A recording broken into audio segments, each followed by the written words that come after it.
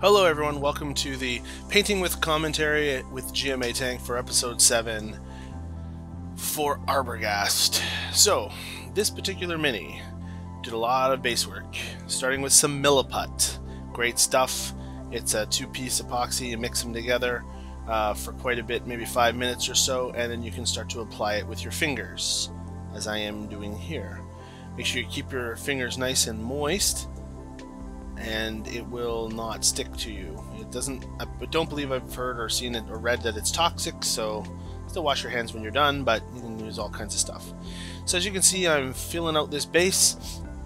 I've got the idea that the Treant goes in the center. I started by measuring him out so I knew where I was working and without him on there, because I was going to paint him first. And I'm going to build up the front area because my idea is I need a shelf for that toxic drum to sit on, and a river stream to pollute in front of the shelf. So I'm building it up right now, and again, using my finger to nice and smoothly keep all that stuff spread out. And there's the channel that I'm starting for the stream. I use milliput a few times now. I like it. It's fairly inexpensive. You can keep it in a Ziploc bag and it'll stay good for years. And again, it only activates when you mix it together, so it's a pretty good sound investment. So I'm using my tool here to just scrape out the actual channel that I'm going to have, build up that a little bit more. It's hard to see from the top down. I put my Treant on there just to make sure he fits, which he does. Again, smooth out that. Now when that stuff dries, it's like cement, so if there's a little bit you don't like, make sure it's fixed before it cures, or else you're never going to get rid of it. That means whether it's on the side of the base or on the mini itself, just be careful when you're using it. I've also read that you can put the milliput in the freezer and it'll retain its state of curation for a while. So if I had to go real quick, I could put that in the freezer and then pick it up again later after it warms up, pick it up exactly where it left off. So again, I'm cleaning off the areas where the Treant's going to go so it doesn't make any. Testing my barrel placement, good. And I'm scuffing it up a bit because, let's be honest, that's supposed to be a rock in nature. Rock doesn't have smooth edges. I'm putting a little channel there off from the main stream because, again, when there's a rock, there's usually a crevice in the channel, so the stream's going to run down there. I'm cleaning up the side of the base, and as you can see, just marking it up so when I dry brush it later, it'll just look a little more rock-like. So now once this dries, I let it dry for 12 hours, and I'm going to use Chaos Black in the spray can to prime this base. You can see I'm just finishing up those details, and here it comes. Psst. Now Skeleton Horde, now that it's primed, I'm filling in the river with Skeleton Horde contrast paint. See how black that, how brown that looks? That's great. It's going to dry on the black, as you can see it did. And now it's got like kind of a muddy look to it. And it's transparent, so some of the black is shining through. So Dawnstone paint now for this, excuse me, for this stone. Dawnstone's a great color to use. It's a really good base stone. And I'm taking my time, and oops, I hit the edge, and I wipe it off because, yeah, you can always paint over it later. But let's, you know, not do that if we can. A little bit more Dawnstone. What else am I doing here now? Armageddon Dust. Yes, one of the first 2 technical paints. I'm using this for like the sandy shore and the edging of that creek. Armageddon Dust, it's got that cool sandy look to it, and it dries with a nice texture, some like sandy grit in there, which is microplastic, so you don't want to use this with a good brush. Notice I tape my brush with like a piece of tape in the middle. That designates this as my technical brush, one of the 2 that I have, so I don't accidentally try and use this to paint because the bristles are all messed up, and we don't want that. So again, that's basically my shoreline of my creek. Notice I didn't do it in front of the rock because it's supposed to be deeper at that edge. And Sterling Mud, same idea. It's got the technical grit in it, and that's going to be for the rest of the earth, which you can just paint brown, but if you have access to the technical paint, it's good. It puts that texture in there and really looks like sand. I put the Treant on there and do his base at the same time, knowing that he's going to eventually be glued into place. As you can see, I've also started painting him at this stage, but when I do these painting with commentary videos, I like to keep them in order. So base, and then props, and then models. So Sterling mud, glob it on there. It doesn't dry and crackle or anything cool. Put a little on top to represent some mud on there. A little down the side, touch, just like that. This doesn't dry or crack or do anything cool effects. It just dries and looks like dirt. And touch up the rest of his base. And I think I used some of that dunes in front as well in a second here, if I remember correctly. Yeah. So back to the dunes, and I see I spread it over. Try and fill that crack just to make it look like the beach, so to speak. Okay, so now it looks like a little more dawnstone to clean it up. Okay, and what do we have now? Some dry brushing of sylvaneth bark. This is like a dirt, so dry out for the mud, gives it some texture because the mud has a texture. I let that paint dry for at least an hour before I do this to it because of the plastic beads inside. This just looks now like dirt and mud blended together. White glue tasty. We don't be eating white glue. I get some rocks from the garden, from the path, from the stone, whatever. I wanted to put one in the center of the stream. Some longbeard gray dry brushed onto the rock face to make that really look like a nice limestone shelf, which is what I wanted.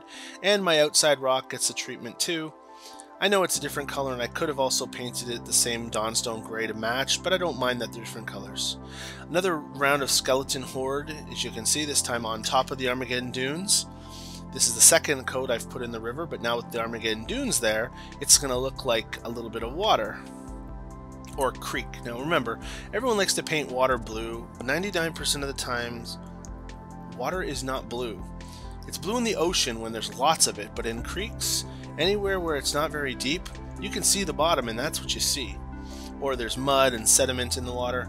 So as you can see, I kind of go up the side of the edge there over the sand. I go up the side of the dawnstone wall,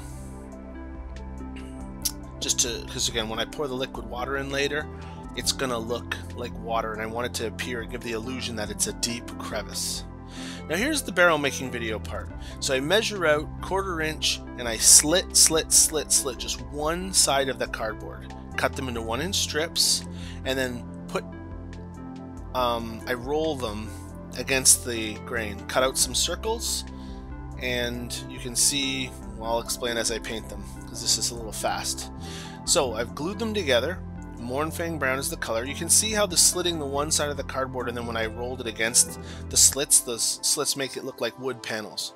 The discs that I cut into circles, I stuffed inside there and glued it into place. Again, it's all done with hot glue. And again, this is just a strip of Bristol board that I painted to look like Iron Warriors. Now I've painted, now I'm just adding some glue. I used a ruler to press down on the cardboard to leave that little indentation, which would be a guide for the band. So now I glue the band in place, cut it to shape, stick it on there, and let it dry. Now the barrel looks pristine right now, a nice Mournfang brown, so I'm going to use a dry brush on it. Just scuff it up, make it look a little bit less. I probably should have done this without the band on there. I think I realized that. Whoopsie, I was just really excited to do this.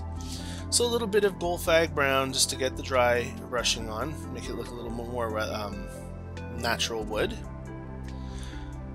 And I have another band to go on. Again, pre-roll it, add the glue. This time I'm putting the glue right on the band.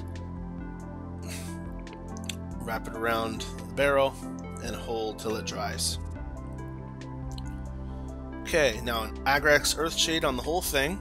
Be sloppy, it's okay, it's supposed to be a barrel. I've also painted the top of the disc white. That's going to be the foundation for the ooze instead of the cardboard. It's basically like prime. So now here's putting in some hot glue, hot mess. Okay, and the reason is I'm going to let that harden and put a little more and a little more. I'm trying to make that look of a drip, which I was able to achieve. Now this is called typhus corrosion. It's a technical paint. You paint it on any type of metal and it dries looking like rust. So my glue is hardened, so now I'm priming the glue with some whatever white.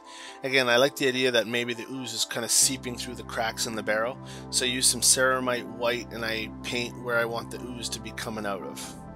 Anywhere that's white is going to be oozy. I painted onto the straps, whatever.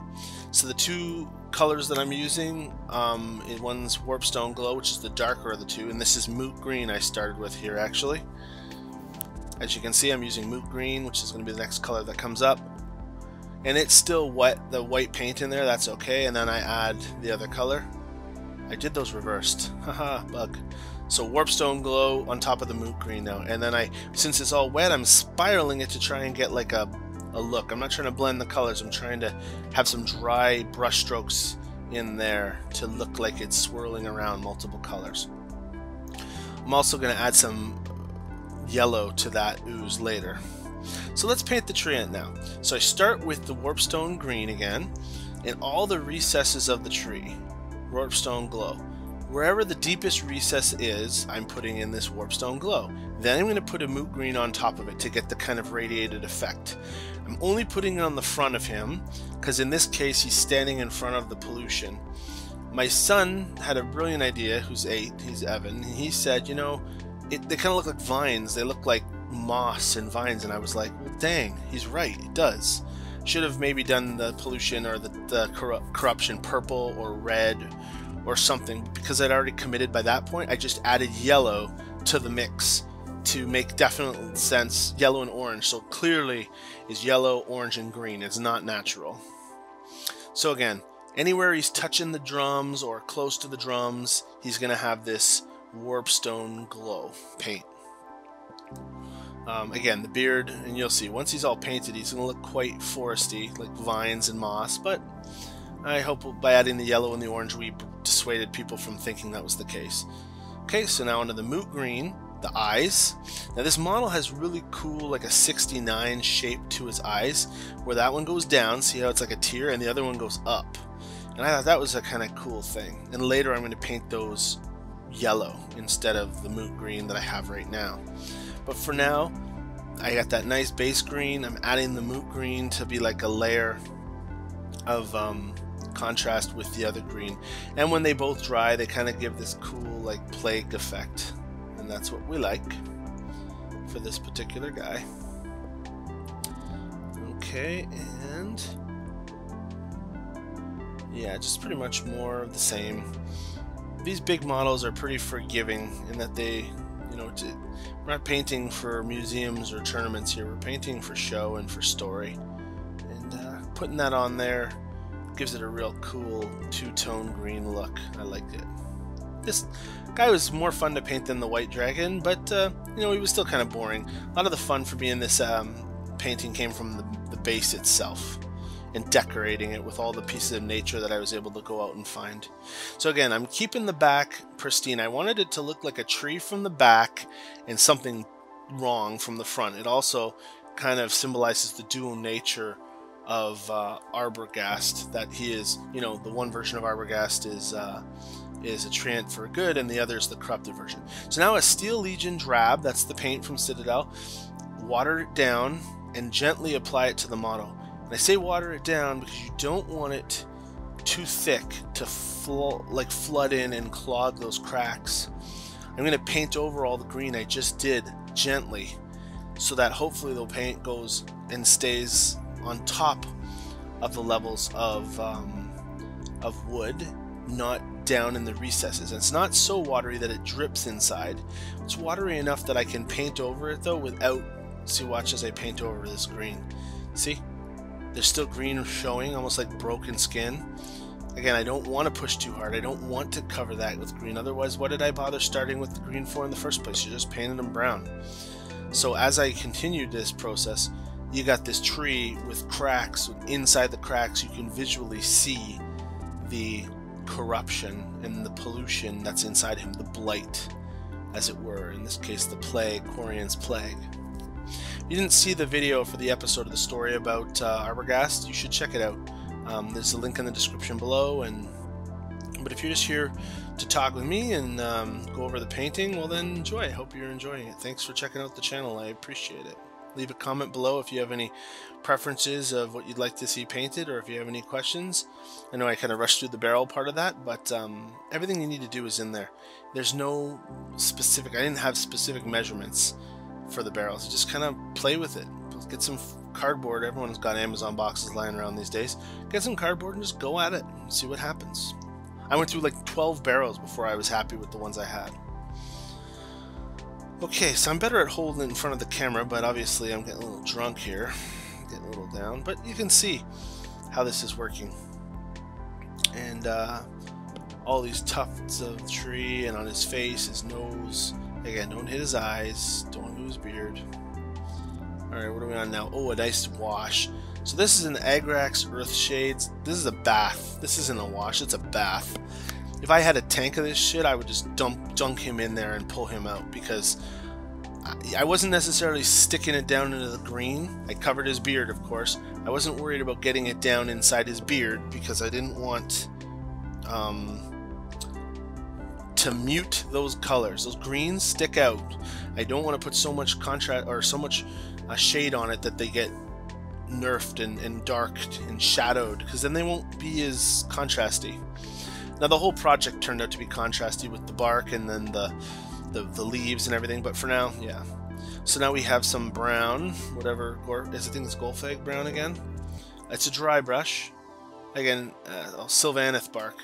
Interesting, it dries very similar to the Steel Legion drab that I base coated with. So I bathed it. You can see it got darker. Now I'm lighting it up again in certain spots to look like it did before. And I'm just going around the edges, various places. It's a tree, folks. This isn't some kind of model that's gonna, you don't have to worry about the lighting and where direction it's coming from, because trees are all kinds of different colors for all kinds of different reasons. So just give her some dimension, that's all. Anywhere where there's cracks and vines and holes, by dry brushing, just accentuates those, and you're winning. So on top of the hands, again, see it from the back, he looks like a tree with a bit of the green showing through and his ass and everything. From the front, he heavily looks like a tree. Now Golfegg brown, now getting dry brushed on the back. This is like an orangey looking brown, quite different than the tree brown I was using, and that's what I wanted, because again, like I said, from the back, he should look like a tree. And I think this really helps by adding that other layer of brown. Really makes him look more natural from the back than from the front. And orange and green are good colors on the color scale. They kind of oppose one another, so it's a cool contrast. I like it. But to each their own. And if you want to make this guy purple and yellow, be my guest. I'd love to see a picture of it in the comments below. Okay, so where are we at now? We're going to do this. And just so you guys know, I'm literally watching the video alongside you, just talking over it. I don't have any kind of fancy technique or script to follow here, if you ever wondered. I know there's not many of you who watch this, but for those that do, I'm putting the extra effort in for your sake. Now another dry brush. This is Niblet Green, and this is just to go over those splashed parts. Now some areas on this beard, some of the areas the shade did get inside, and I have to brighten them up green again. Maybe on the edges to imply a little bit of a glow. Not tons of this stuff, but you know, with all that wash, it did mute a lot of some of the predominant green. So I'm just putting a dry brush on to just reinforce it, that's all. In his mouth, which is going to eventually turn yellow. But again, just staying on the front. I don't want to put any of that stuff on the back side. When you see it from the back, you should look like a tree. Okay. Yeah, I guess I do his crown. That gets colored over again later in yellow. Let's see. Yes. Flash Glitch Yellow, or Flash Gets Yellow. Right now I think I'm doing Moot Green in this video. I'm coming back over it later with the yellow. Again, this is about where my son saw it and said, yeah, it's cool, it's all mossy. And I'm like, yeah, that's not moss, bro, that's corruption. He's like, looks like moss, Dad. And I'm like, time to bring out the yellow. Here it comes. See the difference? As soon as you threw that yellow in there, it looks like Treant. It's awesome. But I think I was adding some Agrax Earth Shade there to the yellow, because of course yellow is yellow, and that's a little too loud. So muted a bit. You can see the top of his head there. I've got the yellow as the spiral. His eyes are now yellow. His mouth is yellow. And just enough. Not everywhere. Let the green be. Add some yellow. So we're going to finish up this base now that he's pretty much done, other than his tweaking. So we're going to add the grass. So put the tree back on there. Let's see where we're at. I just put glue in the various area, and I use a broken brush that I trim the bristles off to spread it out to where I want the grass. And here we go. I guess I could have made this part a little shorter. Sorry. So, come here often? Yeah, Cubs got a good team this year. Yeah, they're going all the way. Small talk is small. Alright. So almost done the white glue tasty. That's where I want all of my grass. It's a lot of grass, that's okay. It's a forest. I don't want much brown showing, and trust me, the grass is going to flake off a little and the brown underneath is going to show, so don't think it's a waste to have put all that sterling mud on there. Now, battlefield grass, here we go. Anywhere there's glue, it's going to get a douse. Put it on that lid. I just weigh out my weed, just like that. Wherever you can put it. And obviously you got to get all this grassing done before you do the water. I didn't make that mistake, but I'm sure someone will. Get all your base. See the stream? It still looks like a dry stream bed. Battlefield steppe, this is a different type of grass that I have. It looks more like a moss, so I put it in various areas, up his leg a little bit in some spots. I glue on a couple more rocks. Anywhere I want there to be that other color of grass. And woodland tuft, that's coming soon. First it's going to be the moss grass. So again, spread out some of those glue piles, go up his leg a bit, flatten them up. I have a bunch of different tufts on this. I got woodland tufts, jungle tufts, lowland shrubs. Okay, so here's the moss, see? So I'm breaking it up, putting it on that glue. The woodland tufts and the lowland shrubs are coming next. And I don't put tons of the basing in the video because, you know what, you don't need to follow a tutorial to base. You can look at the finished product and see exactly what I did. I'm gluing on little rocks here with tweezers, see? Individual rocks placed on individual stacks of glue. Jungle tuft is a different color of tuft. Those are the 3 tufts that I use, though, in case you see my finished product and wonder. Now this stuff, that shrubbery, now this is what I'm putting on his branches. 1 piece per branch. No sense. I've seen some, see, summer undergrowth. I've seen some people clump big shit on this guy. He looks like a piece of broccoli. No. 1 piece per branch. See how I glued 1 piece on that 1 branch? When it's done, there it is. Now here's this liquid water. It's called Realistic Water from Woodland Scenic. Great stuff. See, I've masking taped off the edge of the model's base, and I'm pouring this in here in real time, not time lapse, so you can see just how viscous this stuff is. It rolls. It just goes. It's going to go all the way to the edge to my tape. Just wait, see it's still creeping. I'm going to add a little more, and again you'll watch it creep. I did 2 layers of this. You need 12 hours in between layer for it to dry and cure, and when it does, it will be nice and tacky. You don't want to touch it and leave fingerprints. Just let this go. It's going to creep everywhere, so I hope you've built up enough. Let it roll. It's going to dry perfectly clear. Then I glue my barrels on, and I can add the pollution to the top of the water. That's what I was going for. I'll share a couple pictures with you now of the finished model and the finished base so you can see it. But that Realistic Water kind of made this project for me. I enjoyed using it. Thanks a lot to my buddy Josh who lent me the bottle, because it's 50 bucks a bottle. I'm probably going to get one though because I can see myself using this again in the future. But again, don't touch it for 12 hours, and don't be putting grass and stuff on now, or it's going to get in the water and stick, and once it's in there forever. And if you touch the surface right now while it's trying to cure, you're going to leave wreck, you're going to wreck, make gouges and wounds. It dries at about 1/8 of an inch thick per layer, so I did 2 layers on mine, but you could do more. But I think it has a maximum before it starts to not dry, so you're not going to be making resin models of oceanscapes. So anyways, there you go. Here's some more pictures. Again, thank you very much for watching me, and hopefully you watched this all the way through and I kept your attention. I'm GMA Tank. I appreciate your time. If you have any questions for me, feel free to throw them down in the comments below. Check out a couple more of these pictures up top, different angles of the finished scenery. Remember, a lot of woodsy scenery is easily found for free outside, in your garden, in your yard, down a trail.